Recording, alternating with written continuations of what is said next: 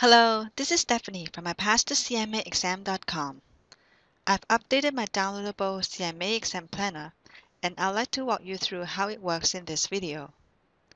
The study planner is a spreadsheet that helps you to identify and mark the number of study hours you have each week, accommodate planned vacation days in your schedule, calculate the time required to go through all exam materials based on the number of studying hours you have, and specify the starting and ending dates of each study unit so you can closely monitor your progress in the calendar. Who will find this study planner useful? This planner is most useful for those who study offline, that is, if you use the Wiley CMA learning system or the Gleim and Hawk textbooks. If you sign up for online review courses, such as the Gleim CMA review system or Wiley CMA Excel, they have an interactive study planner that works seamlessly with the rest of their learning tools. In this case, I encourage that you use those instead of my worksheet. Step 1. Mark your study time by the hour of each week. You will see a time schedule of Monday to Sunday, and each day broken down into 20 working hours. To get started, put an X in each time slot that is available for study. In this example, I need to take care of my kids most of the time, so 2 to 4 p.m. from Monday to Friday is the only study time I have.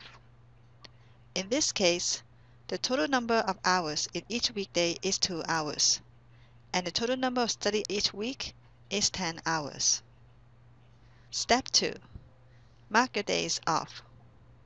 There are times when you need to take a few days off from the study, whether it's a scheduled break or a work-family commitment such as attending a wedding. You can input the dates in the Days Off column, and the study planner will adjust accordingly. For those who plan to study every day, including the weekends, it is most important to schedule some breaks in between to make this a more realistic and workable study plan. Step 3. Pick a starting date. In theory, you can pick any time to start, but due to the limitation of this simple spreadsheet, please pick a Monday so the calculations work. Understand the basic study mode. I'm showing you the study planner for Gleim Part 1 in this video. Unit 1 to 10 refer to the study units that you will find in the Gleim textbook. The titles of the units are shown here on the lower left-hand side of the spreadsheet. The basic study mode follows the general suggestions from Dr. Gleim on how to use the Gleim CMA review system. I also included extra review time based on my own experience. This default schedule assumes 6 hours on average to complete each study unit, which is more or less the time I needed for my own exam. You can also make changes to any of the assumptions on the second page of the spreadsheet if you want to adjust the number of minutes required for each study unit. In this example, the starting date is May 18 and the ending date is July 10. Step 5. Understand the comprehensive study mode. The basic study mode assumes you go through the entire Gleim CMA review materials and work on 20 multiple choice questions in each study unit. You'll see that 78 hours, or 7.5 weeks, or 1.7 months, are required to complete the study based on this scenario. In my opinion, doing only 20 multiple choice questions for each study unit is not enough to pass. So here comes the comprehensive study mode. The comprehensive study mode assumes you work on the rest of the practice questions available in the Gleim test prep. It also includes the time that you need to redo and review the incorrect questions.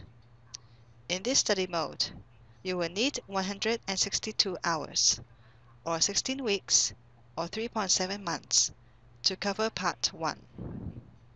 In this example, the starting date is again May 18, and the ending date is September 8.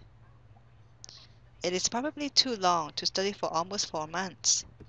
If I were a candidate now, I would increase the number of studying hours from 10 to say 15 to cut down the preparation time to 2.5 months.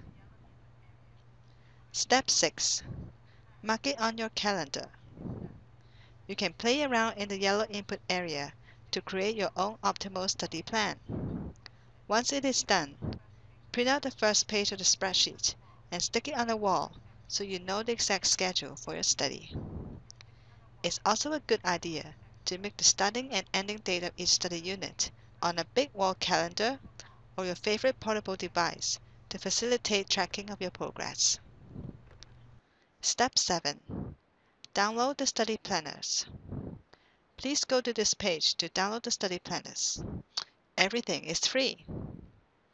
If you have any questions on the study planner or the CMA exam in general, please drop a note in the comment section here or on my website. Thanks for watching and see you in the next video.